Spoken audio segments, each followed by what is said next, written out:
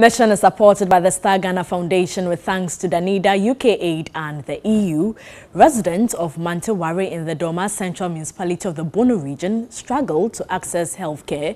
Construction of a community-based health planning and services CHIPS compound has been abandoned. Manteware is a farming community in the Doma Central Municipality of the Bono region. Residents say their town has been neglected by both past and present government in the delivery of social amenities. Access to healthcare is a major challenge. Patients, including expectant mothers, trek about 8 kilometers to access care at Abuabo No. 2. Due to this, most pregnant women do not attend antenatal clinic because of the journey they would have to cover.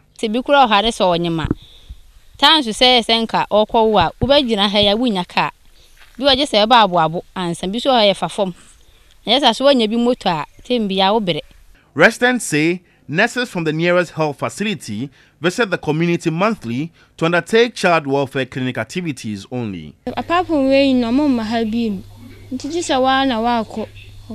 To be crab a shell town say, blah, that's say a big crown to me. This has been the norm for some time now. As the cheapest means of transport, motorbikes are not regular. Residents have to trek.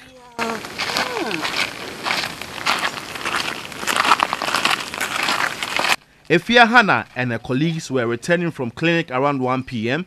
after a long wait without any vehicle to transport them home.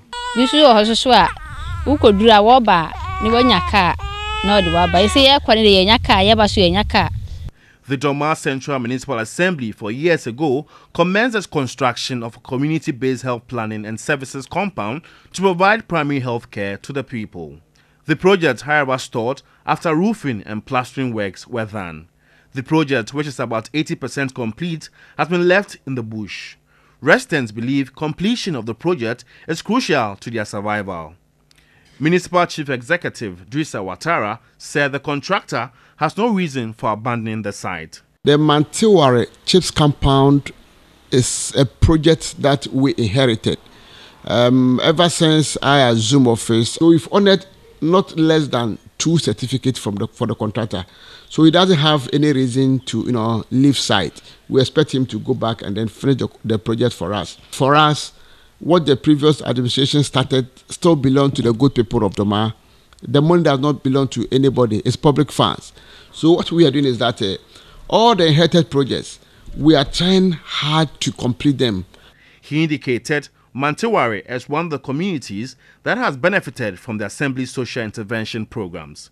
Drisa Watara is confident of addressing the health needs of the people towards the attainment of the United Nations Sustainable Development Goal 3, which targets ensuring access to quality health care for all by 2030.